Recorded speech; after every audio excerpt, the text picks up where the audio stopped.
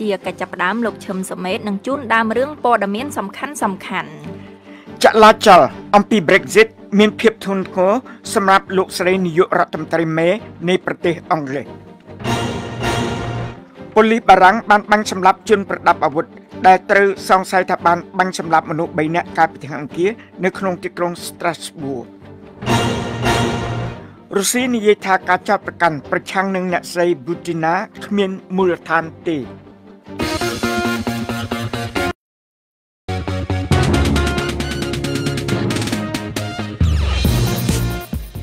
នៅក្នុងការផ្សាយរបស់ VOA នៅរាត្រីនេះយើងខ្ញុំមានសេចក្តីរាយការណ៍អំពីភរិយារបស់អ្នកបកប្រែឲ្យភាពយន្តឯកសារ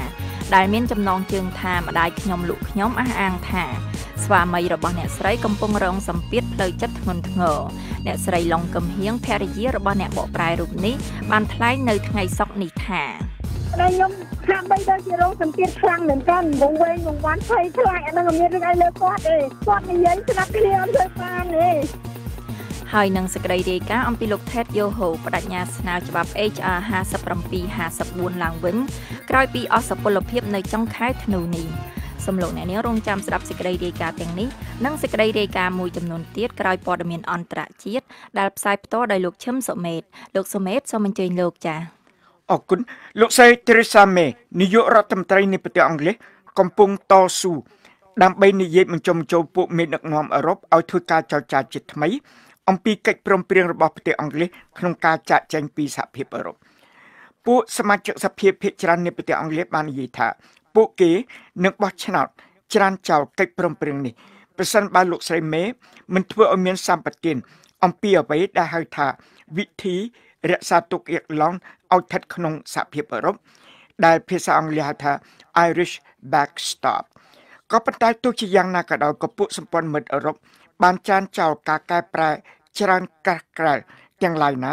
នៅក្នុងកិច្ចព្រមព្រៀងនេះនៅក្នុងសន្និសីទកំពូល2ថ្ងៃនៅក្នុងទីក្រុង Brussels ប្រទេស Belgium ដែលបានចាប់ផ្ដើមធ្វើកាលពីថ្ងៃប្រហ័សលោកស្រីមានភាពទន់ខ្សោយខាងនយោបាយថែមទៀតក្នុងសប្តាហ៍នេះនៅក្រោយចំនួន1/3នៃពួកសមាជិកសភារបស់គណៈបកលោកស្រីផ្ទាល់បានបោះឆ្នោតប្រឆាំងនឹងលោកស្រីនៅក្នុងការប្រជែងនឹងភាពដឹកនាំរបស់លោកស្រី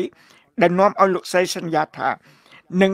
មិនដឹកនាំគណៈបកទៅក្នុងពេលបោះឆ្នោតទូទៅនៅពេលខាងមុខនេះទេនៅពេលលោកស្រីអញ្ជើញទៅដល់ទីក្រុង Brussels កាលពីថ្ងៃប្រហ័សលោកស្រីនាយករដ្ឋមន្ត្រីនៃប្រទេសអង់គ្លេសបាននិយាយថាលោកស្រីនៅតែមានសុទិដ្ឋិនិយមអំពីកិច្ចព្រមព្រៀងក្រុង Brussels លោកស្រីបាននិយាយថាខ្ញុំមិនរំពឹងថានឹងមានការទម្លាយភាពទាល់ច្រកជាមិនតាន់ទេក៏ប៉ុន្តែអ្វីដែលខ្ញុំសង្ឃឹមគឺថាយើងអាចចាប់ផ្ដើមធ្វើការឲ្យបានលឿនតាមដែលអាចធ្វើបានអំពីការធានារ៉ាប់រងដែលជាការចាំបាច់ Direct from Washington, the voice of America, VOA អរលោកអ្នកកំពុងស្ដាប់ការផ្សាយព័ត៌មានដោយផ្ទាល់ពីបន្ទប់ផ្សាយសំឡេងលេខ10របស់ VOA ពីរដ្ឋធានី Washingtonប៉ូលីសបារាំងបានបាញ់សម្លាប់ខ្មាន់កំភ្លើងដែលសង្ស័យថាបានបាញ់សម្លាប់មនុស្ស3នាក់កាលពីថ្ងៃអង្គារនៅឯផ្សារបុណ្យណូអែលក្នុងទីក្រុង Strasbourg នេះបើតាមបណ្ដាញព័ត៌មានជាច្រើនមន្ត្រីប៉ូលីសជាង700នាក់បានតាមចាប់ជនចង់សង្ស័យឈ្មោះ Sheriff Shikat ចាប់តាំងពីការវាយប្រហារដែលបានធ្វើឲ្យមនុស្ស13នាក់ទៀតរងរបួសផងនោះប៉ូលីសរាប់រយនាក់បានបិទតំបន់មួយក្នុងសង្កាត់ Neudorfមិនឆ្ងាយប៉ុន្មានពីកន្លែងដែលជនសង្ស័យបានបាញ់តដៃជាមួយពួកប៉ូលីសអាជ្ញាធរបាននិយាយថាជនជាប់សង្ស័យឈ្មោះ Shikat អាយុ29ឆ្នាំមានឈ្មោះនៅក្នុងបញ្ជីក្រុមជ្រុលនិយមដែលជាប់សង្ស័យហេតុផលរបស់ខ្មាន់កំភ្លើងមិនទាន់ត្រូវបានបញ្ជាក់នៅឡើយទេនៅក្នុងសារតាម Twitter កាលពីថ្ងៃប្រហ័សពួករដ្ឋអ៊ីស្លាមបានប្រកាសទទួលខុសត្រូវចំពោះការវាយប្រហារនេះសាររបស់អាម៉ាក់ភ្នាក់ងារឃោសនាក្រមភេរវកម្មនេះបានសរសេរថាខ្មាន់កំភ្លើងក្នុងការវាយប្រហារនៅក្នុងទីក្រុង Strasbourg គឺជាទាហានម្នាក់នៃពួករដ្ឋអ៊ីស្លាមហើយបានធ្វើប្រតិបត្តិការក្នុងការឆ្លើយតបទៅនឹងការអំពាវនាវឲ្យវាយប្រហារជនជាតិរបស់ក្រុមចម្រុះប្រឆាំងនឹងក្រុមរដ្ឋអ៊ីស្លាមប្រទេសបារាំងបានបង្កើនកម្រិតគម្រាមកំហែងសន្តិសុខរបស់ខ្លួន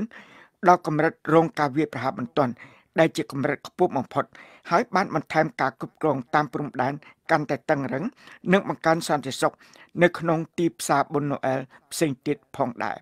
អ្នកនាំពាក្យនៃក្រសួងមហាផ្ទៃអាល្លឺម៉ង់លោក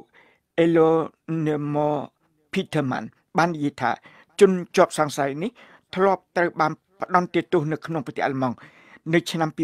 2016ហើយត្រូវបានគេរាយការណ៍ថាត្រូវបាននិទេសទៅប្រទេសបារាំងកាលពីឆ្នាំមុន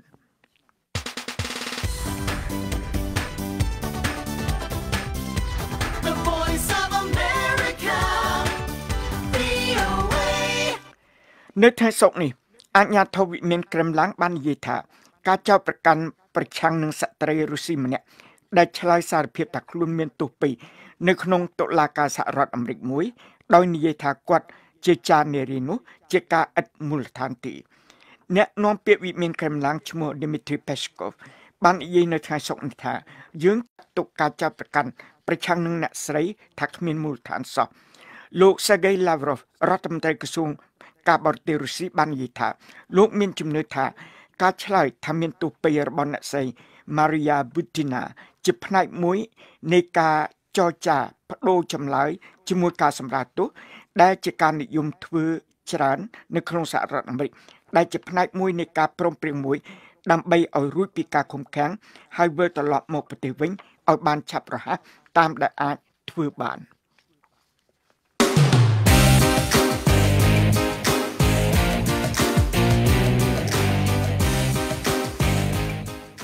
ជាបន្តទៅទៀតនេះ VOA មានសេចក្តីរាយការណ៍អំពីភរិយារបស់អ្នកបកប្រែឲ្យភាពយន្តឯកសារដែលមានចំណងជើងថាម្ដាយខ្ញុំលោកខ្ញុំអះអាងថាស្វាមីរបស់អ្នកស្រីកំពុងរងសម្ពាធផ្លូវចិត្តធ្ងន់ធ្ងរលោក Ted Yoho បដិញ្ញាស្នើច្បាប់ HR 5754ឡើងវិញក្រោយពីអសុពលភាពនៅចុងខែធ្នូនេះការសិក្សាថ្មីមួយបង្ហាញពីផលប៉ះពាល់ដ៏ច្រើនលើសលប់ដែលកើតចេញពីបម្រែបម្រួលអាកាសធាតុ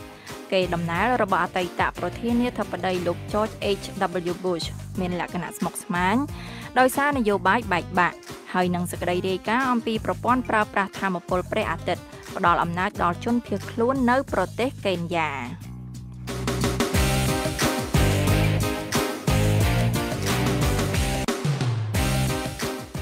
អស់លោកអ្នកនាងកំពុងតែស្ដាប់និងទស្សនាការផ្សាយបន្តផ្ទាល់របស់ VOA ពីរដ្ឋធានី Washington អ្នកជួយបកប្រែសម្រាប់ការផលិតភាពយន្តឯកសារឲ្យបណ្ដាញសារព័ត៌មានរដ្ឋរុស្ស៊ីឈ្មោះ Russia Today ត្រូវបានសាលាដំបងរាជធានីភ្នំពេញសម្រាប់ឃុំខ្លួនដើម្បីសាកសួរបន្ថែមអំពីដំណើររឿងនៃការផលិតកុនឯកសារមួយដែលមានចំណងជើងថាម្ដាយខ្ញុំលោកខ្ញុំឬ My Mother Sold Me ដែលក្រមមន្ត្រីកម្ពុជាបានចោទថាបានធ្វើឲ្យខូចកេរ្តិ៍ឈ្មោះប្រទេសកម្ពុជាមន្ត្រីជាន់ខ្ពស់ក្រសួងមហាផ្ទៃមួយរូបអះអាងថាអាជ្ញាធរមានសមត្ថកិច្ចកំពុងបន្តសួរចម្លើយពីអ្នកបកប្រែនោះបន្ទាប់ពីលោកត្រូវបានអាជ្ញាធរថៃចាប់បញ្ជូនមកកម្ពុជាវិញកាលពីថ្ងៃពុធភរិយាអ្នកបកប្រែរូបនោះនិយាយថាស្វាមីអ្នកស្រីមានបញ្ហាផ្លូវចិត្តខុសពីប្រក្រតីលោកហុលរស្មីនៃ VOA ជូនសេចក្តីរាយការណ៍នេះពីរាជធានីភ្នំពេញដូចតទៅគ្រាដែលតុលាការក្រុងភ្នំពេញបានសម្រេចឃុំខ្លួនលោករតមនីដែលជាប្រធានសហជីពមួយចំពោះកិច្ចការដែលលោកបានធ្វើជាមួយបណ្ដាញផ្សព្វផ្សាយរដ្ឋរបស់ប្រទេសរុស្ស៊ី RT ដើម្បីផលិតខ្សែភាពយន្តឯកសារស្ដីពីការជួញដូរផ្លូវភេទអ្នកស្រីឡុងគីមហៀងភរិយាលោករតមនីបានថ្លែងនៅថ្ងៃសុក្រនេះថា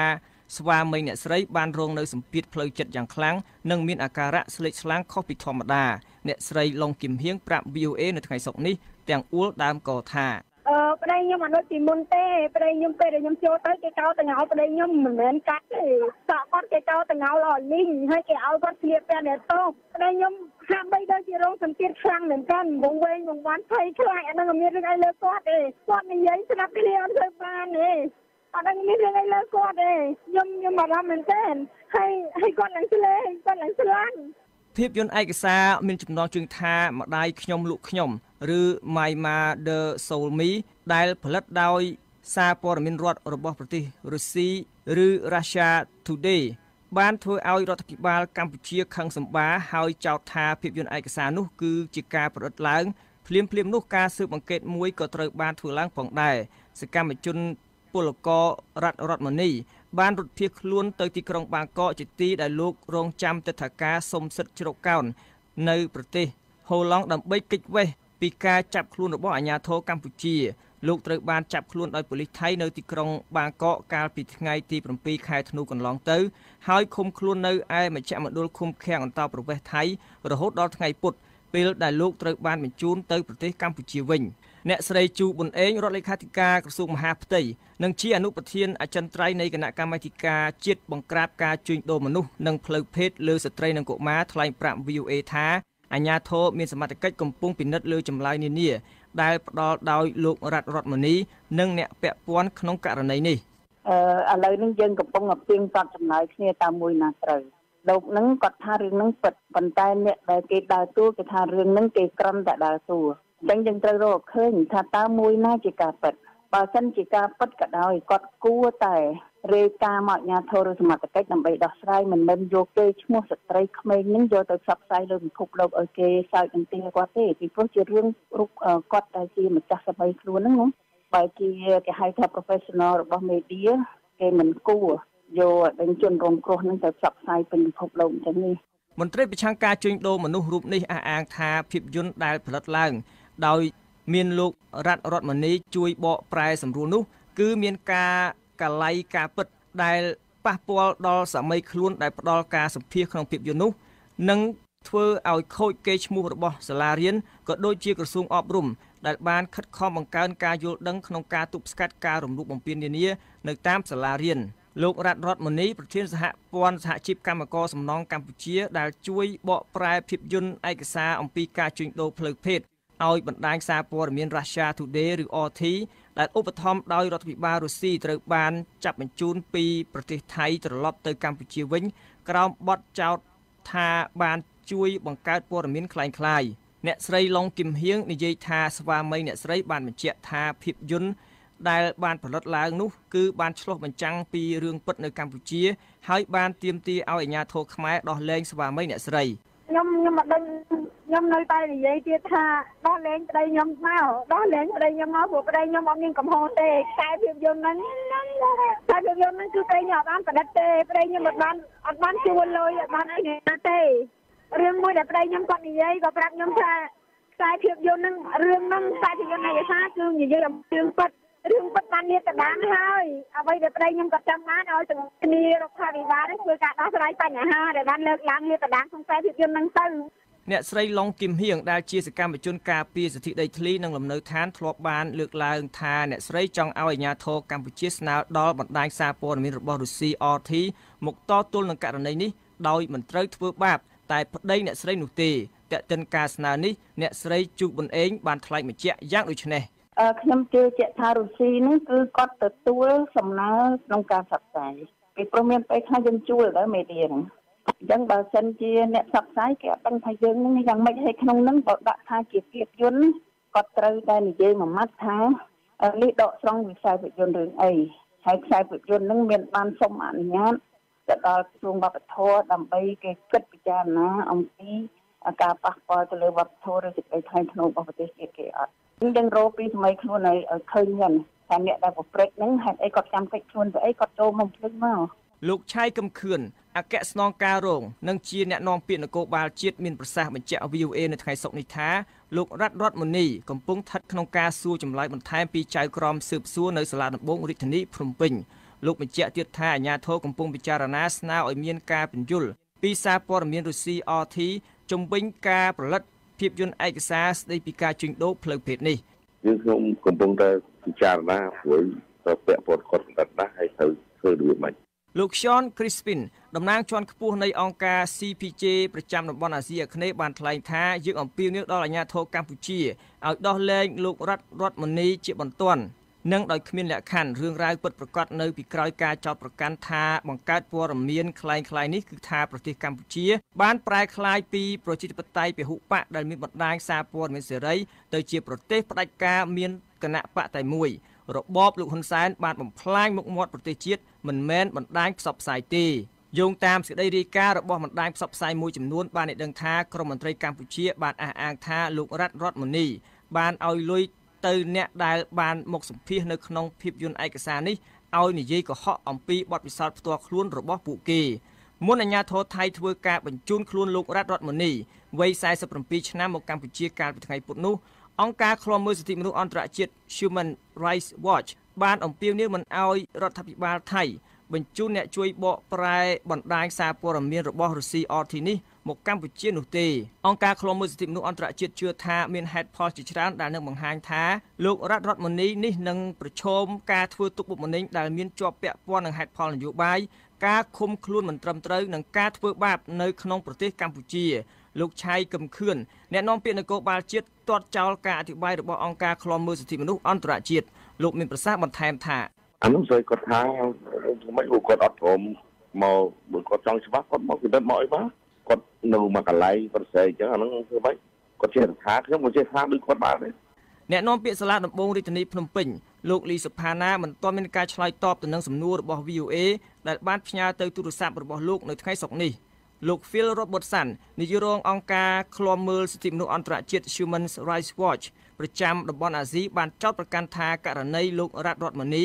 បានផ្ដើមចេញពីការមិនសប្បាយចិត្តរបស់ក្រមមន្ត្រីខ្មែរហើយជាពិសេសនោះគឺលោកស្រីប៊ុនរ៉ានីដែលជាស្ត្រីទី1របស់កម្ពុជាដែលខឹងសម្បាខ្លាំងនឹងខ្សែភាពយន្តនេះច្រើនជាងការស្វែងរកដំណោះស្រាយលោកថាអ្វីដែលប៉ូលីសកម្ពុជាថ្លែងនោះមិនអាចយកជាការបានទេលោកបានសរសេរតាមរយៈសារអេឡិចត្រូនិកឬអ៊ីមែលជាភាសាអង់គ្លេសនិងត្រូវបានប្រែសម្រួលជាភាសាខ្មែរយ៉ាងដូចនេះការថ្លែងទាំងឡាយរបស់ប៉ូលីសកម្ពុជាគឺជាធម្មតាមិនគួរទុកចិត្តនោះទេប៉ូលីសកំពុងតែធ្វើយ៉ាងម៉េចឲ្យលោកមនីคล้ายជាអ្នកទទួលថ្មបាក់ដូច្នេះគេអាចបដិសេធបានអំពីបញ្ហាមួយគឺការដែលស្ត្រី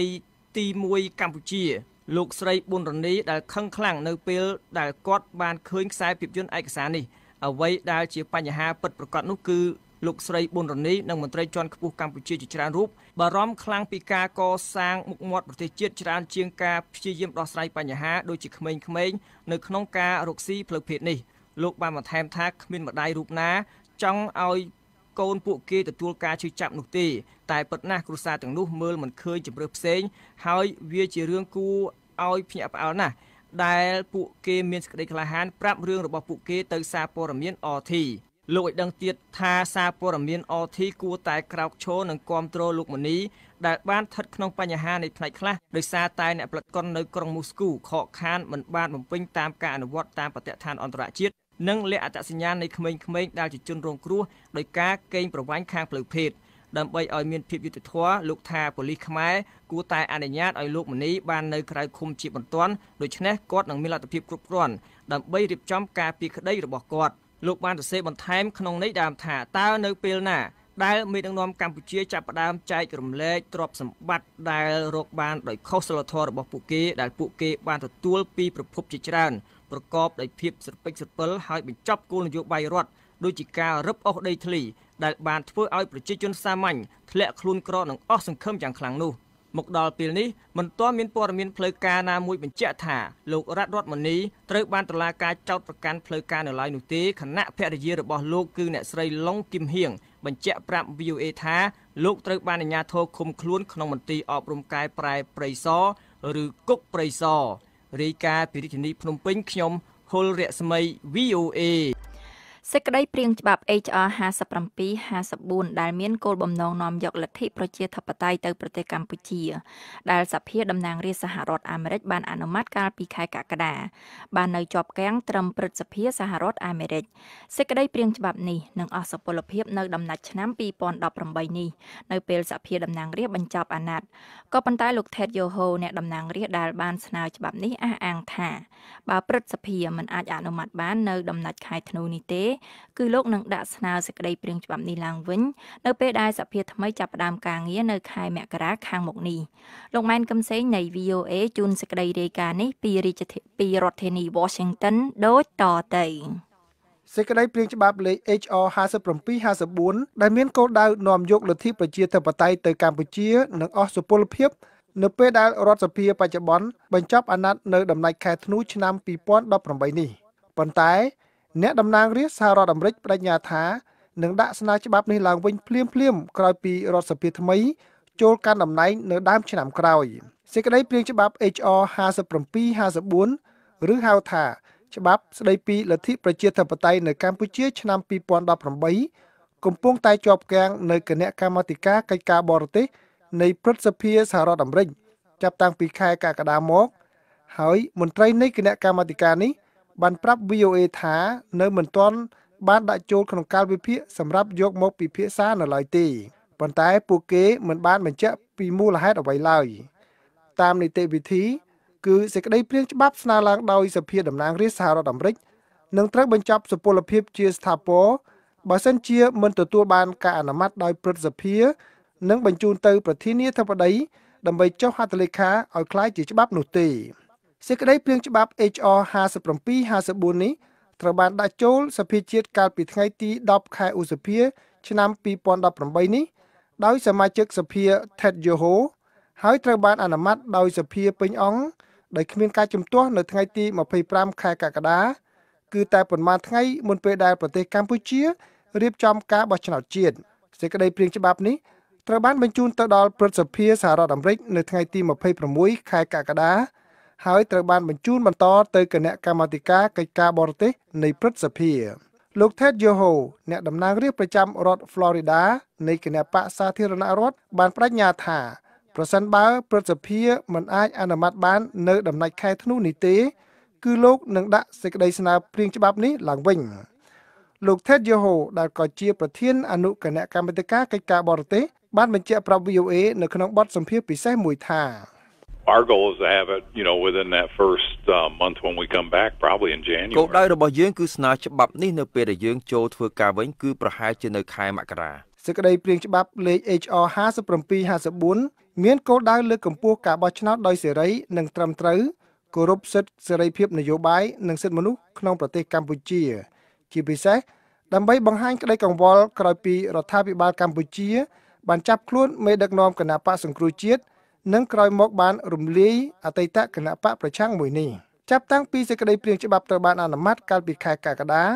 គឺរដ្ឋាភិបាលកម្ពុជាបានរៀបចំការបោះឆ្នោតដោយគ្មានបកប្រឆាំងហើយឈ្នះយកអាសនៈសភាទាំង125និងបង្កើតរដ្ឋាភិបាលឯកបកមួយដែលមានការគ្រប់គ្រងយ៉ាងខ្លាំងពីប្រទេសចិននាពេលថ្មីនេះដោយសារមានសម្ពាធនយោបាយនិងសេដ្ឋកិច្ចពីសហគមន៍បស្ចិមប្រទេសគឺរដ្ឋាភិបាលលោកហ៊ុនសែនបានបន្ទន់ជំហរបន្តិចដោយបង្កើនល្បឿនបញ្ចប់ការកាត់ទោសមេដឹកនាំសហជីពបន្ធូរបន្ថយការរដ្ឋបិទលើបណ្ដាញសារព័ត៌មានដែលមានដូចជា VOA និងវិទ្យុអាស៊ីសេរីហើយកាលពីថ្ងៃប្រហ័សរដ្ឋសភាបានអនុម័តសំណើវិសោធនកម្មច្បាប់ដើម្បីអនុញ្ញាតឲ្យអ្នកនយោបាយមួយចំនួនក្នុងចំណោមអតីតបកប្រឆាំងចំនួន118នាក់វិលត្រឡប់ទៅធ្វើនយោបាយឡើងវិញប៉ុន្តែលោក Ted Yoho មើលឃើញថានេះមិនមែនជាចេតនាពិតរបស់លោកហ៊ុនសែននោះទេ I think it's just a sham for Hun Sen to go ahead and do that after the election. ខ្ញុំគិតថាវាជារឿងคล้ายៗទេចំពោះលោកហ៊ុនសែនដែលធ្វើដូច្នេះក្រោយពីការបោះឆ្នោតចប់ហើយគឺគាត់គ្មានចាញ់អ្វីទេពីព្រោះគ្មានការបោះឆ្នោតទេហើយគាត់អាចទាមទាររកភាពស្របច្បាប់ដែលបានជាប់ឆ្នោតជាថ្មីបើទោះជាគាត់បានបណ្ដេញបកប្រឆាំងចេញពីប្រទេសឬដាក់គុកអ្នកដែលនៅក្នុងប្រទេសហើយរដ្ឋបិទបណ្ដាញសារព័ត៌មានក៏ដោយប៉ុន្តែនៅពេលការបោះឆ្នោតបានចប់សពគ្រប់ហើយស្រាប់តែគាត់មកអះអាងថាគាត់ជាមនុស្សល្អគាត់គោរពតាមច្បាប់លោកបានបន្ថែមថាសេចក្តីព្រាងច្បាប់ថ្មីរបស់លោកក៏នឹងមានការទាមទារនិងការដាក់ទណ្ឌកម្មដដែលហើយថាសហគមន៍អន្តរជាតិមិនគួរកែប្រែជំហរដោយគ្រាន់តែឃើញការផ្លាស់ប្ដូរតិចតួចរបស់លោកហ៊ុនសែននោះឡើយIt's just a game he's playing that we're not falling for, and the free world doesn't fall for that kind of nonsense. នេះគ្រាន់តែជាល្បែងដែលគាត់លេងដែលយើងមិនលេងតាមទេពិភពលោកសេរីមិនជឿតាមរឿងអត់បានការនេះទេហើយប្រសិនបើគាត់ពិតជាគិតគូរពីការបន្សល់ទុកកេរមរតកសម្រាប់ខ្លួនគាត់ផ្ទាល់និងប្រទេសរបស់គាត់គឺត្រូវអនុញ្ញាតឲ្យមានការបោះឆ្នោតដោយសេរីនិងត្រឹមត្រូវតើគាត់ខ្លាចអីបើសិនជាគាត់ធ្វើការងារល្អគឺពលរដ្ឋនឹងបោះឆ្នោតជ្រើសរើសគាត់ហើយបើមានការបោះឆ្នោតដោយសេរីនិងត្រឹមត្រូវប៉ុន្តែគាត់ហាក់ដូចជាមិនគិតអីចឹងទេពីព្រោះគាត់មិនបានអនុញ្ញាតឲ្យមានការបោះឆ្នោតដោយនេះទេការដែលគាត់មកធ្វើសំណើដើម្បីឲ្យគេមើលឃើញថាគាត់ជាមនុស្សល្អហើយគាត់ចង់បានយុត្តិធម៌បើសិនជាអ្នកណាជឿតាមនឹងគឺពិតជាការប្រមាថដល់ពលរដ្ឋកម្ពុជាខ្ញុំគិតថាសម្រាប់ប្រជាពលរដ្ឋកម្ពុជាវាគឺជាការប្រមាថដល់ពួកគេហើយដែលគិតថាគាត់នឹងគោរពតាមច្បាប់ហើយនៅពេលនេះអមនឹងសេចក្តីស្នើច្បាប់ HR 5754 គឺគណៈកម្មាធិការកិច្ចការបរទេសនៃសភាតំណាងរាស្ត្រក៏បានស្នើឲ្យដាក់ទណ្ឌកម្មថ្នាក់ដឹកនាំរដ្ឋាភិបាលកម្ពុជាមួយចំនួនផងដែរក្នុងនោះមានលោកហ៊ុនសែននាយករដ្ឋមន្ត្រីលោកសខេងរដ្ឋមន្ត្រីក្រសួងមហាផ្ទៃនិងលោកទាបាញ់រដ្ឋមន្ត្រី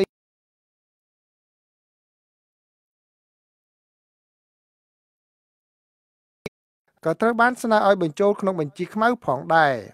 រហូតដល់ចុងសប្តាហ៍នេះមន្ត្រីនៃគណៈកម្មាធិការកិច្ចការបរទេសនៃព្រឹទ្ធសភានិងមន្ត្រីនៃការិយាល័យលោកសមាជិកព្រឹទ្ធសភា Marco Rubio ដែលជាប្រធានអនុគណៈកម្មាធិការទទួលបន្ទុកលទ្ធិប្រជាធិបតេយ្យនិងសិទ្ធិមនុស្សរបស់ព្រឹទ្ធសភាមិនបានបញ្ជាក់ថាសេចក្តីព្រាងច្បាប់ HR 57-54 នេះនឹងត្រូវដាក់ចូលពិភាក្សានៅពេលណានៅឡើយទេក្នុងពេលកន្លងមកសកម្មជនខ្មែរអាមេរិកាំង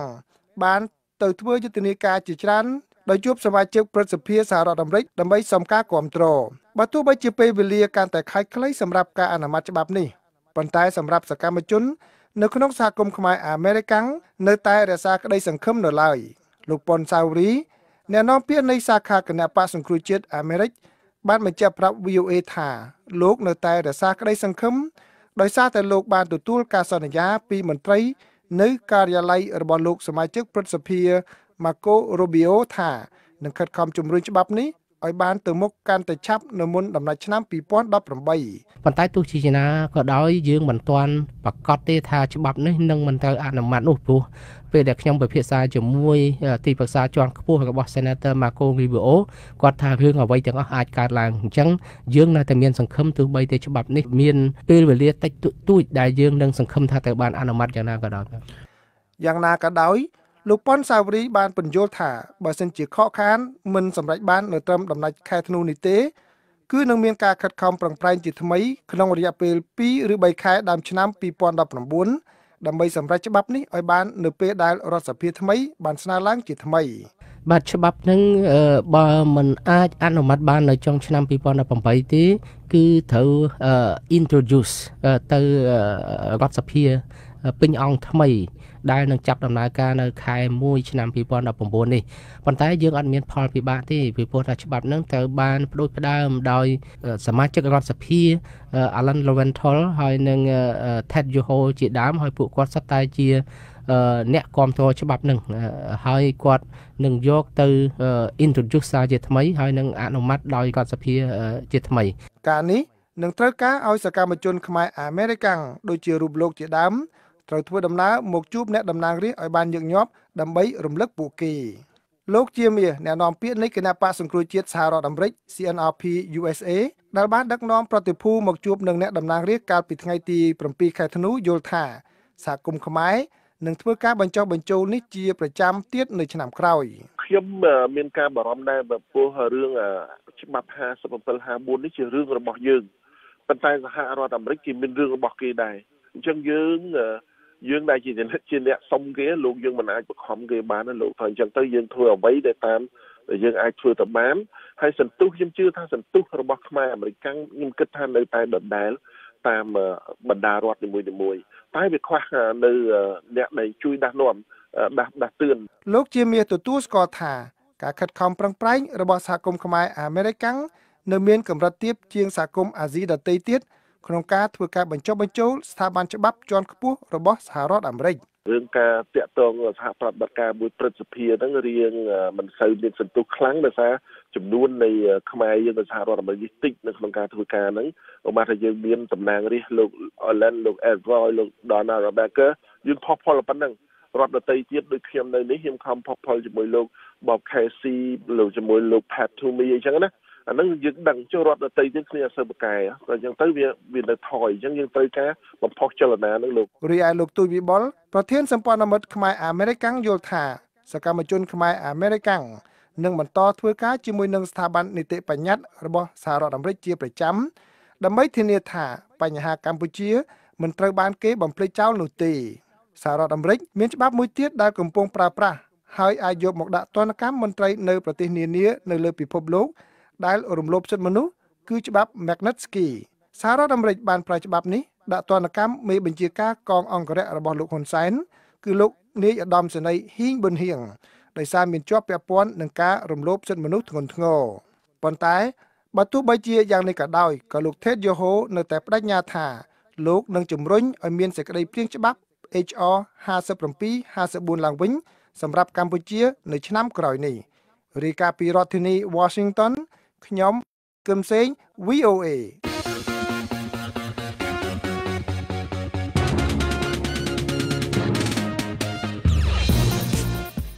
អស់លោកអ្នកនាងជាទីមេត្រីនៅក្នុងការផ្សាយជាបន្តបន្ទាប់ទៅទៀតនេះក្រោយព័ត៌មានអន្តរជាតិលើកទី2 VOA មានសេចក្តីរាយការណ៍អំពីការសិក្សាថ្មីមួយបង្ហាញពីផលប៉ះពាល់ដ៏ច្រើនលើសលប់ដែលកើតចេញពីបម្រែបម្រួលអាកាសធាតុកេរដំណែលរបស់អតីតប្រធានាធិបតីលោក George H.W. Bush មានលក្ខណៈស្មុគស្មាញដោយសារនយោបាយបែកបាក់ហើយនឹងសេចក្តីរាយការណ៍អំពីប្រព័ន្ធប្រើប្រាស់ថាមពលព្រះអាទិត្យផ្ដល់អំណាចដល់ជនភៀសខ្លួននៅប្រទេសកេនយ៉ា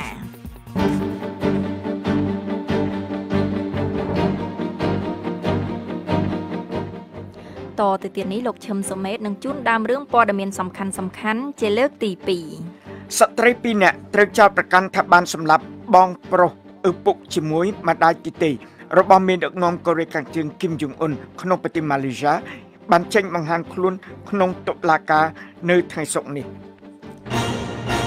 ពួកអ្នកជំនាញនិយាយថាទំនាក់ទំនងរវាងរដ្ឋាភិបាលក្រុងសេអ៊ូលនិងរដ្ឋាភិបាលក្រុងតូក្យូមានភាពឡើងចុះ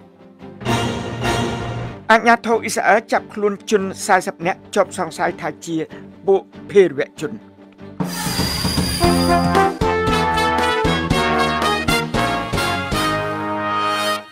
តទៅទៀតនេះលោកឈឹមសុមេតនឹងជូនព័ត៌មានទាំងស្រុងសូមអញ្ជើញលោកចា៎អរគុណស្ត្រី2នាក់ត្រូវចោទប្រកាន់ថាបានសម្លាប់បងប្រុសឪពុកជាមួយម្ដាយទីទីរបស់មេដឹកនាំកូរ៉េខាងជើងគីម យុងអ៊ុននៅក្នុងទីក្រុងកូឡាឡាំពូបានចេញបង្ហាញខ្លួនក្នុងតុលាការនៅថ្ងៃសុក្រនេះអ្នកស្រីឌួនធីហួងជាជនជាតិយួននិងអ្នកស្រីស៊ីទីអាសៀជាជនជាតិឥណ្ឌូនេស៊ីជាជនជាប់សង្ស័យតែ2នាក់គត់ដែលបានត្រូវចាប់ខ្លួនដោយអាជ្ញាធរម៉ាឡេស៊ីទាក់ទិននឹងការធ្វើឃាតលោកគីមយ៉ុងណាំនៅក្នុងអាកាសយានដ្ឋានអន្តរជាតិក្រុងកូឡាឡាំពូនៃប្រទេសម៉ាឡេស៊ីកាលពីខែកុម្ភៈឆ្នាំ2017មេធាវីម្នាក់របស់អ្នកស្រីស៊ីទីអេសៀបាននិយាយថាសវនាការនៅថ្ងៃសុក្រនេះគឺធ្វើឡើងដើម្បីស្ដាប់អំពីការដាក់ឯកសារមួយក្នុងនាមកូនក្តីលោកដើម្បីផ្ដល់សេចក្តីថ្លែងការណ៍របស់ពួកអ្នកការពារកូនក្តីនេះតាក់ទិននឹងសាក្សី7នាក់ដែលមានសារៈសំខាន់ណាស់ក្នុងការការពារកូនក្តីលោកតុលាការម៉ាឡេស៊ីនឹងសម្រេចអំពីការដាក់ឯកសារនេះនៅសប្តាហ៍ក្រោយ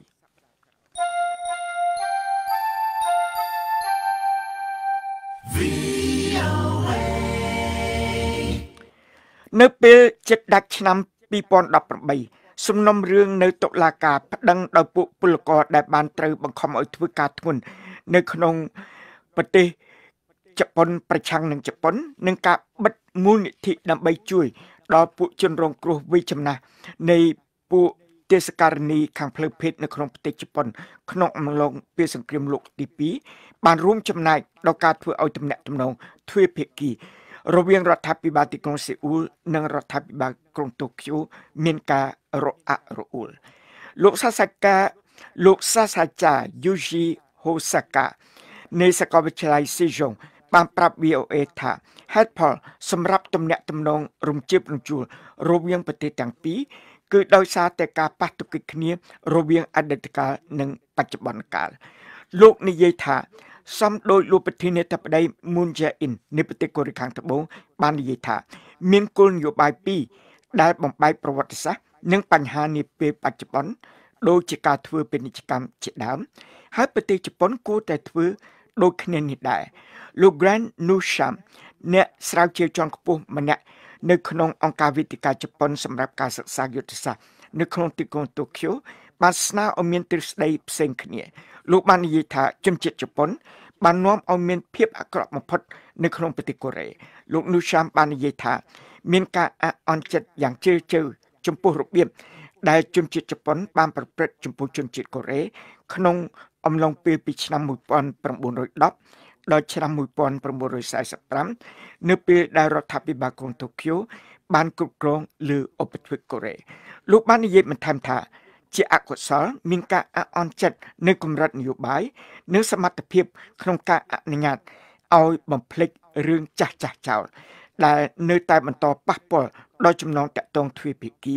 ទោះបីជាបណ្ដាប្រទេសអាស៊ីដទៃផ្សេងទៀតជាច្រើនអាចរារាំងព្រឹត្តិការណ៍ដែលកើតមានឡើងក្រោមកងកម្លាំងជប៉ុនក៏ដោយក្នុងអំឡុងសង្គ្រាមលោកលើកទី2 លោក Camilo Mora ដែលជាអ្នកស្រាវជ្រាវនាំមុខម្នាក់បាននិយាយថារបាយការណ៍នេះបង្ហាញពីអ្វីដែលលោកហៅថាជាផលប៉ះពាល់តគ្នាដ៏ធំនៃដំណឹងអាក្រក់ខណៈដែលការប្រែប្រួលអាកាសធាតុកើនឡើងកាន់តែខ្លាំងនៅក្នុងសតវត្សខាងមុខនេះប្រសិនបើពិភពលោកមិនកាត់បន្ថយចំនួនកាបូនដែលបញ្ចេញទៅក្នុងបរិយាកាសទេនោះនៅក្នុងរបាយការណ៍ដែលចេញផ្សាយកាលពីថ្ងៃទី19ខែវិច្ឆិកាកន្លងទៅនេះនៅក្នុងប្រតិបត្តិ Nature Climate Change លោក Mora បាននិយាយថាមិនមានកន្លែងណាមានសុវត្ថិភាពនោះទេនៅលើផែនដីនេះការសិក្សាស្រាវជ្រាវនេះមានលក្ខណៈពិសេសដោយសារតែវាមិនមានព័ត៌មានថ្មីនោះទេប៉ុន្តែវាជាបញ្ជីកូដដែលមានការទស្សន៍ទាយពីផលប៉ះពាល់នៃការប្រែប្រួលអាកាសធាតុទាំងអស់និងច្របាច់បញ្ចូលព័ត៌មានទាំងនោះទៅក្នុងរបាយការណ៍តែមួយលោក Mora បានប្រាប់ VOA ថាលោកនិងក្រុមការងាររបស់លោកដែលមានអ្នកស្រាវជ្រាវរាប់សិបនាក់បានចំណាយពេល6ខែដើម្បីប្រមូលនិងបញ្ចូលទិន្នន័យស្ដីពីបម្រែបម្រួលអាកាសធាតុទៅក្នុងប្រព័ន្ធរបស់ពួកគេនិងពិនិត្យមើលថាតើផលប៉ះពាល់ទាំងនោះនឹងជះឥទ្ធិពលដល់ផ្នែកផ្សេងទៀតនៅជុំវិញពិភពលោកដោយរបៀបណាអ្វីដែលពួកគេបានរកឃើញគឺថាមានវិធីចំនួន467យ៉ាងដែលការប្រែប្រួលអាកាសធាតុនឹងផ្ដល់ផលប៉ះពាល់ជាអវិជ្ជមានទៅលើធាតុអាកាសដែលផលប៉ះពាល់ក្នុងស្រុករួមមានដូចជាគ្រោះរាំងស្ងួតច្រើនជាងមុនរលកកម្ដៅភ្លើងឆេះព្រៃនិងព្យុះហើយជាលក្ខណៈសកលរួមមានដូចជាកំណើនកម្រិតទឹកសមុទ្រនិងបម្រែបម្រួលធាតុគីមីក្នុងមហាសមុទ្រជាដើមលោក Mora ក៏បានមើលទៅលើថាតើបម្រែបម្រួលអាកាសធាតុនឹងផ្ដល់ផលប៉ះពាល់ដូចម្តេចខ្លះទៅលើអ្វីៗគ្រប់យ៉ាងដែលរាប់ចាប់ពីការផ្គត់ផ្គង់ស្បៀងអាហាររហូតដល់ភាពងាយឆ្លងជំងឺដែលកើនឡើងកាន់តែច្រើនក៏ដូចជាផលប៉ះពាល់ដែលពិបាកនឹងប៉ាន់ស្មានដូចជាផលប៉ះពាល់នៃភាពមិនទៀងទាត់នៃអាកាសធាតុទៅលើសុខភាពដើមអ្វីដែលលោកបានរកឃើញគួរឲ្យភ្ញាក់ផ្អើលណាស់លោកបានប្រាប់ VOA ថាខ្ញុំតែងតែមានការភ្ញាក់ផ្អើលជារៀងរាល់ថ្ងៃដោយសារតែបានដឹងថាផលប៉ះពាល់ដល់គ្រោះថ្នាក់នៃបម្រែបម្រួលអាកាសធាតុកំពុងតែប៉ះពាល់ដល់មនុស្សជាតិនៅជុំវិញពិភពលោករួចទៅហើយយើងគិតថាវានឹងកើតឡើងនៅពេលក្រោយប៉ុន្តែយើងបានរកឃើញថាវាបានកើតឡើងរួចទៅហើយ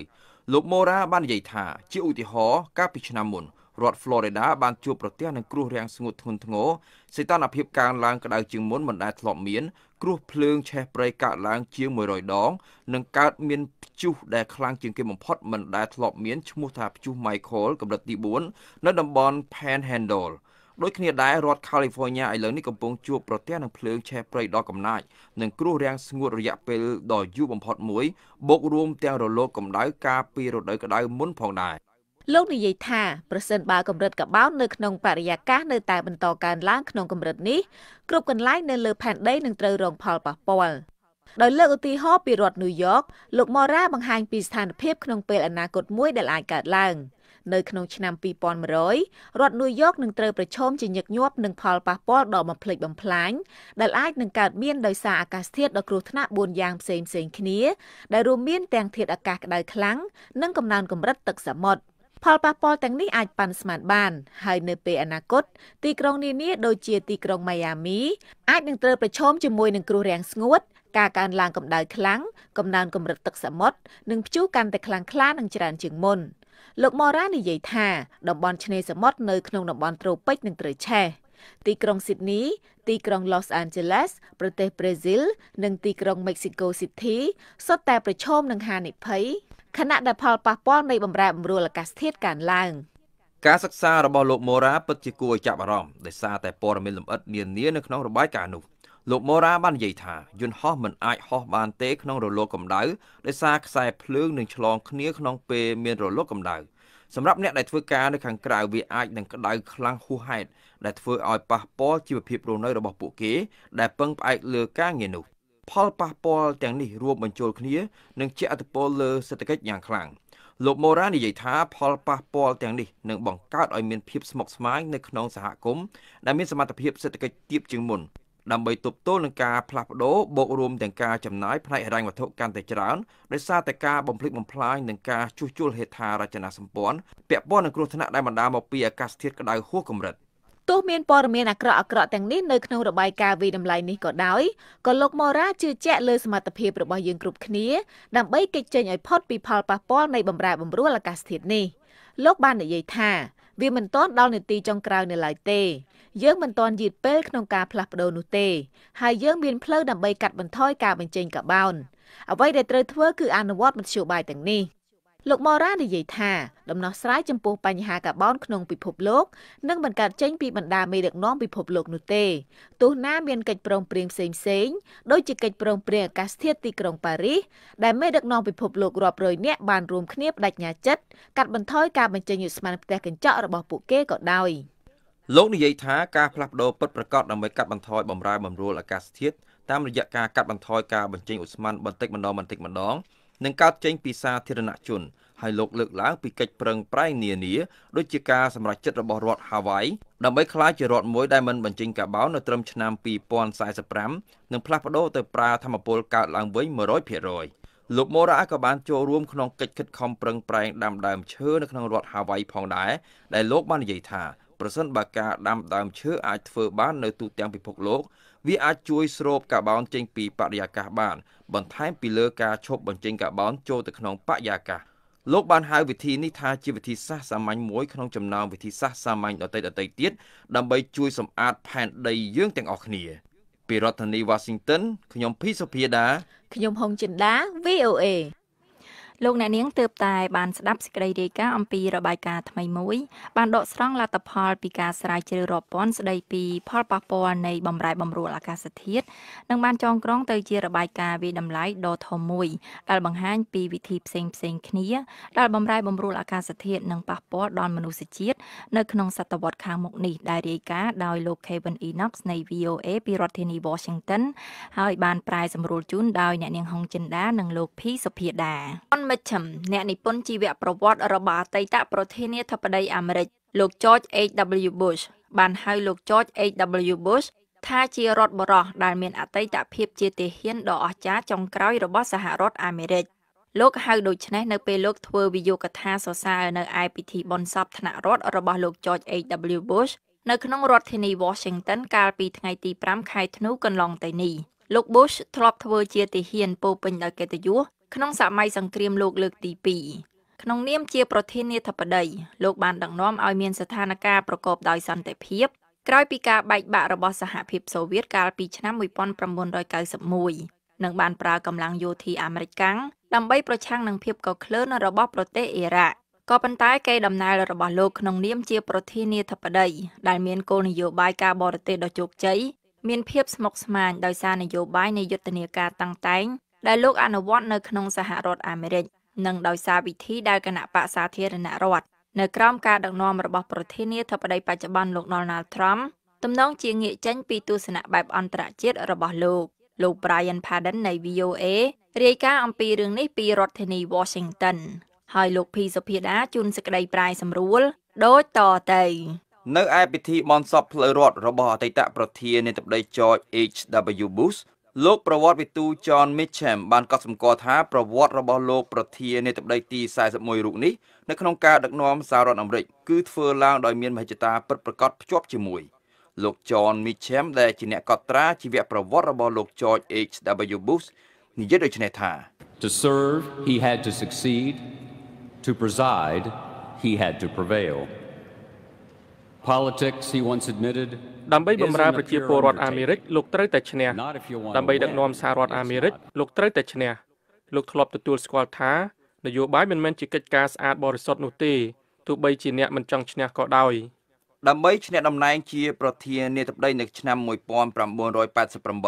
ក្រុមរបស់លោក George H.W. Bush បានបង្កើតគំរូយុទ្ធនាការអវិជ្ជមានមួយដែលអ្នករិះគន់និយាយថាបានបង្កឲ្យមានការភ័យខ្លាចនិងមានលក្ខណៈប្រកាន់ពូជសាសន៍នៅពេលនោះការផ្សព្វផ្សាយអំពី Willie Horton ដ៏អាក្រក់បានធ្វើឡើងដោយក្រុមមួយដែលគាំទ្រលោក Bush នៅក្នុងការពង្រឹងផ្នត់គំនិតដែលចាត់ទុកពលរដ្ឋអាមេរិកកាំងដើមកំណត់អាហ្វ្រិកថាជាឧក្រិដ្ឋជនគ្រោះថ្នាក់លោក Alan Lichtman ប្រវត្តិវិទូនយោបាយនៃសាកលវិទ្យាល័យ American University និយាយថា It set a precedent for Republicans playing on racial fears, for playing on divisions ករ within ណី the នេះបាន country បង្កើតជាការនាំមុខ and មួយ for trying សម្រាប់ to គណៈបក exploit សាធារណរដ្ឋ នៅក្នុងការប្រើយុទ្ធសាស្ត្រ of white បង្កការភ័យខ្លាចបែបពូជសាសន៍ នៅក្នុងការប្រើយុទ្ធសាស្ត្របំបែកបំបាក់នៅក្នុងប្រទេស និងនៅក្នុងការព្យាយាមកេងប្រវ័ញ្ចលើអារម្មណ៍អន្ទះអន្ទែងរបស់ពលរដ្ឋអាមេរិកកាំងស្បែកស ជាងនេះទៀតដើម្បីគៀងគរការគ្រប់គ្រងរបស់ពួកអភិរក្សនិយមនៅក្នុងជួរគណៈបកសាធារណរដ្ឋនៅឯសន្និបាតគណៈបកសាធារណរដ្ឋកាលពីឆ្នាំ1988 លោក Bush ដែលប្រកាន់ផ្លូវកណ្ដាលបានសន្យាយ៉ាងច្បាស់លាស់យ៉ាងដូចនេះថានឹងមិនមានការយកពន្ធថ្មីទៀតទេប៉ុន្តែបន្ទាប់ពីលោកបានស្បត់ចូលកាន់តំណែងជាប្រធានាធិបតីមកលោក Bush បានដឹកនាំសហរដ្ឋអាមេរិកក្នុងនាមជាអ្នកស្ថាបនាការបង្រួបបង្រួមគ្នាហើយក្រោយមកបានក្បត់ពាក្យសន្យារបស់លោកដែលថាមិនយកពន្ធថ្មីដោយសារលោកចង់សម្រេចឲ្យបាននូវការព្រមព្រៀងរវាងគណៈបកទាំងពីរលើរឿងថវិកាដើម្បីដោះស្រាយបញ្ហាអនុភាពនេះជាវិធានការមួយដែលធ្វើឲ្យលោកមានភាពប្រទាំងប្រទេសជាមួយនឹងចលនាអភិរក្សនិយមនៅក្នុងជួរគណៈបករបស់លោក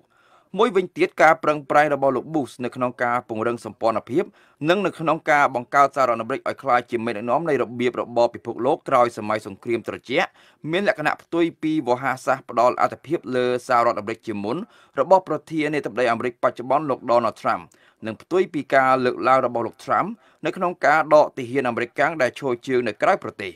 លោក Tom DeFrank អ្នកសរសេរអត្ថបទជូនទស្សនាវដ្តី National Journal បញ្ជាក់ដូចនេះថា I think George Bush 41 really was distressed privately about the course correction ខ្ញុំគិតថាលោក George H.W. Bush ដែលជាប្រធានាធិបតីទី41របស់សហរដ្ឋអាមេរិកពិតជាមានការលំបាកចិត្តផ្ទាល់ខ្លួនអំពីការដែលគណៈបកសាធារណរដ្ឋដ៏គួរឲ្យគោរពរបស់លោកបានបង្វែរទិសដៅគោលនយោបាយពីបែបអភិរក្សនិយមទៅជាស្ដាំនិយមជ្រុលបន្ទាប់ពីយោធាសហរដ្ឋអាមេរិកបានទទួលជ័យជំនះលើការបណ្ដេញកងទ័ពអ៊ីរ៉ាក់ចេញពីប្រទេសគូវ៉ែតកាលពីឆ្នាំ1991មកអត្រានៃការគាំទ្រលោក Bush បានកើនឡើងជិត 90% ប៉ុន្តែការគាំទ្រលោកនៅក្នុងសហរដ្ឋអាមេរិកបានចាប់ផ្ដើមធ្លាក់ចុះនៅពេលដែលមនុស្សភាគច្រើនយល់ឃើញថាមេដឹកនាំមិនសូវមាត់ករូបនេះមិនបានខ្វាយខ្វល់ពីសុខទុក្ខប្រជាពលរដ្ឋធម្មតាដែលរងគ្រោះដោយសារវិបត្តិសេដ្ឋកិច្ចនៅពេលនោះនៅក្នុងឆ្នាំ1992លោក Bush បានចាញ់ឆ្នោតនៅក្នុងការបោះឆ្នោតប្រធានាធិបតីនៅអាណត្តិបន្ទាប់ដោយបេក្ខជនខាងគណៈបកប្រជាធិបតេយ្យលោក Bill Clinton ជាអ្នកទទួលបានជ័យជំនះ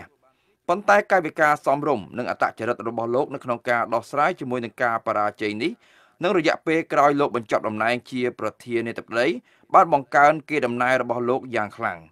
លោក George W. Bush ប្រធានាធិបតីអាមេរិកទី43នឹងត្រូវជាកូនប្រុសរបស់លោក George H.W. Bush និយាយដូចនេះថា He accepted that failure is a part of living a full life but taught us never to be លោក George H.W. Bush បានទទួលស្គាល់ថាការបរាជ័យគឺជាផ្នែកមួយនៃការរស់នៅដ៏មានន័យប៉ុន្តែវាបានបង្រៀនយើងមិនឲ្យកំណត់ដោយការបរាជ័យនេះលោក George H.W. Bush បានក្លាយជារដ្ឋបរិះវ័យចំណាស់ដ៏គួរឲ្យគោរពមួយរូបដែលត្រូវគេបោះឆ្នោតទម្លាក់ចេញពីឆាកនយោបាយនិងជាមនុស្សម្នាក់ដែលបានបង្កើតមិត្តភាពជិតស្និទ្ធជាមួយនឹងលោក Bill Clinton ដែលជាអតីតគូប្រជែងតំណែងប្រធានាធិបតីរបស់លោកដោយលោកទាំងពីរបានធ្វើការជាមួយគ្នាបន្ទាប់ពីមានគ្រោះមហន្តរាយរលកយក្សស៊ូណាមីកើតឡើងកាលពីឆ្នាំ2004នៅក្នុងតំបន់អាស៊ីខាងកើតមកពីរដ្ឋធានី Washington ខ្ញុំភីសុភាដាVOA រំជនភៀសខ្លួនកាគូម៉ាដែលស្ថិតនៅប៉ែកខាងជើងប្រទេសកេនយ៉ាប្រព័ន្ធប្រើប្រាស់ថាមពលព្រះអាទិត្យឬប្រព័ន្ធសូឡាថ្មីនានាកំពុងតែផ្លាស់ប្ដូរជីវិតរស់នៅរបស់អ្នកស្រុកនៅទីនោះនិងផ្ដល់ឱកាសដល់ពួកគេក្នុងការរកប្រាក់ចំណូលតាមរយៈការផ្ដល់សេវាកម្មនេះដល់ជនភៀសខ្លួនដទៃទៀតលោក Mohammed Yusuf នៃ VOA រាយការណ៍ថាបន្ទះសូឡាគឺជាប្រភពថាមពលកកើតឡើងវិញដែលកំពុងពេញនិយមលឿនបំផុតអ្នកស្រីស៊ូពេជ្ជចិន្តាជួនសេចក្តីប្រាយសម្រួលដូចតទៅជេរ៉ូមប៊ូស៊ូកាបានរត់ភៀសខ្លួនពីប្រទេសកុងហ្គោទៅនៅក្នុងជំរំជនភៀសខ្លួនមួយនៅប៉ែកខាងជើងកេនយ៉ាហើយធ្វើជាជាងកាត់សក់ថាមពលសូឡាផ្ដល់អគ្គិសនីដែលជួយបង្កើតការងារដល់លោកខ្ញុំចូលចិត្តការងារខ្ញុំប៉ុន្តែវាមិនអាចទៅរួចទេបើគ្មានអគ្គិសនីនោះហើយនៅកាគូម៉ានេះនឹងគ្មានអគ្គិសនីទេបើគ្មានថាមពលសូឡានោះ ធនាគារពិភពលោកថា6នាក់ក្នុងចំណោម10នាក់នៅតំបន់ភាគខាងត្បូងវាលខ្សាច់សាហារ៉ាគ្មានអគ្គិសនីទេហើយកាន់តែអាក្រក់នៅតាមតំបន់ជនបទតែស្ថានភាពនេះកំពុងផ្លាស់ប្ដូរទីភ្នាក់ងារថាមពលអន្តរជាតិបានឲ្យដឹងថាការប្រើប្រាស់បន្ទះសូឡាដើម្បីផលិតអគ្គិសនីនឹងរីកលូតលាស់កាន់តែលឿនជាងបច្ចេកវិទ្យាថាមពលកកើតឡើងវិញទាំងអស់បញ្ចូលគ្នាថាមពលស្អាតភាពទុកចិត្តបាននិងតម្លៃថោកសមរម្យបានជួយជនភៀសខ្លួនជាច្រើនឲ្យរៀនធ្វើការនិងធ្វើអាជីវកម្មបាន I say if I start a job then I បើខ្ញុំទិញខ្សែសាកថ្មទូរស័ព្ទនិងយកថ្លៃសាកថ្មទូរស័ព្ទថោកអតិថិជនជាច្រើននឹងប្រើសេវារបស់ខ្ញុំនេះជាគំនិតធ្វើអាជីវកម្មរបស់ខ្ញុំដោយសារតែគ្មានអគ្គិសនីនេះក៏ដោយសារតែខ្ញុំមើលឃើញថាសហគមន៍នេះគ្មានអគ្គិសនីប្រើប្រាស់ ចាប់តាំងពីខ្ញុំបំពាក់ប្រព័ន្ធសូឡាមួយនៅផ្ទះមកខ្ញុំឃើញមានការរីកចម្រើនច្រើនកូនខ្ញុំអាចរៀនសូត្រយើងមិនចាំបាច់ទៅឆ្ងាយដើម្បីសាកថ្មទូរស័ព្ទនិងវិទ្យុទេឥឡូវនេះយើងអាចធ្វើអ្វីៗនៅផ្ទះបានក្រុមហ៊ុន B-Box របស់អង់គ្លេសត្រូវបានបង្កើតឡើងកាលពីឆ្នាំ2010និងលក់ប្រព័ន្ធសូឡាសម្រាប់ប្រើក្នុងផ្ទះបាន 150,000 គ្រឿងហើយប្រព័ន្ធនេះអាចឲ្យអតិថិជនដែលគ្មានអគ្គិសនីប្រើចង្កៀងនិងឧបករណ៍តូចៗបាន This is the first level and this is the second level as a ជាក្រុមហ៊ុនមួយដែលវិនិយោគលើថាមពលសូឡាយើងមើលឃើញជំរំខាគូម៉ាជាទីផ្សារសំខាន់មួយដោយសារតែគ្មានអគ្គិសនីទេនៅទីនោះហើយគ្មានការវិនិយោគពីក្រុមហ៊ុនសូឡាណាមួយទេម្យ៉ាងទៀតនៅទីនោះមានចំនួនប្រជាជនច្រើនគួរសមដែលត្រូវការអគ្គិសនីប្រើប្រាស់ជំរំខាគូម៉ានេះមានជនភៀសខ្លួនយ៉ាងហោចណាស់ចំនួន 140,000 នាក់ពីរដ្ឋធានី Washington ខ្ញុំស៊ូពេជ្រចិន្តា VOA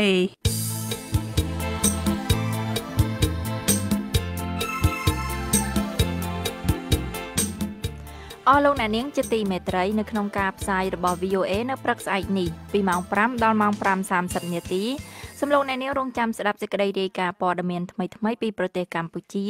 ពីតំបន់អាស៊ីនិងពីជុំវិញពិភពលោក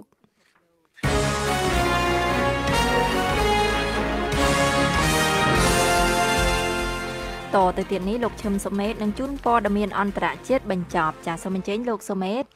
អរគុណកងកម្លាំងការពារអ៊ីស្រាអែលហៅកាត់ថា IDF បាននិយាយថាពួកគេ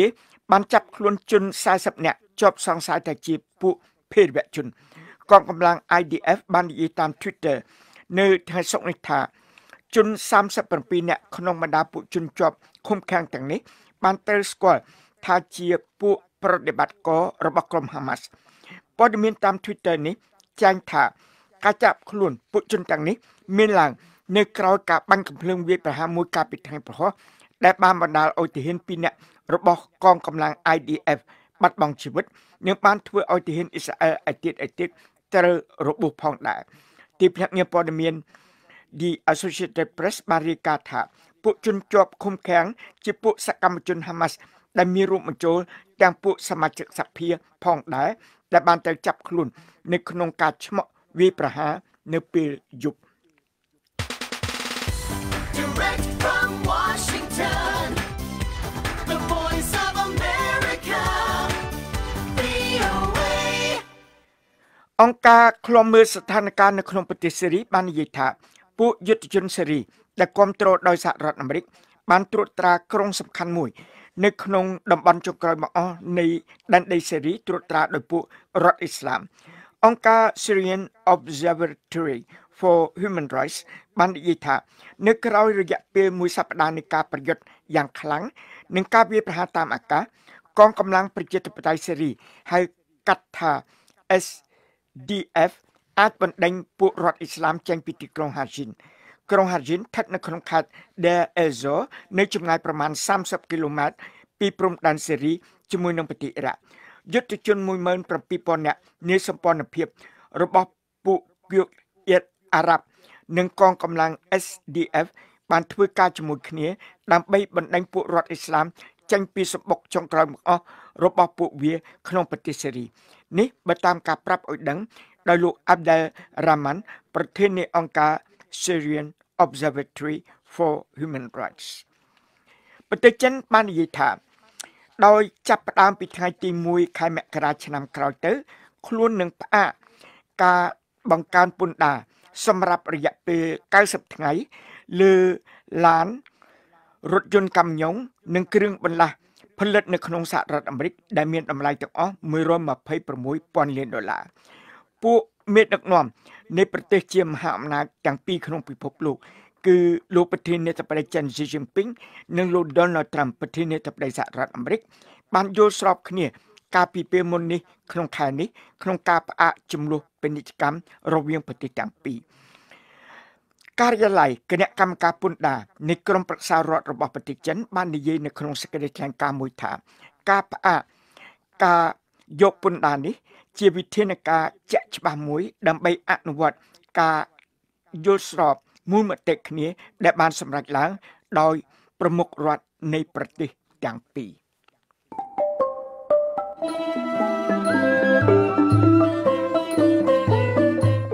កម្មវិធីផ្សាយរបស់ VOA នៅវេលាយប់នេះចប់តែត្រឹមនេះក៏ប៉ុន្តែលោកអ្នកនាងនៅអាចស្ដាប់ឬអានព័ត៌មានរបស់ VOA ឡើងវិញបានតាមរយៈគេហទំព័ររបស់យើងដែលមានអាសយដ្ឋានkhmer.voanews.com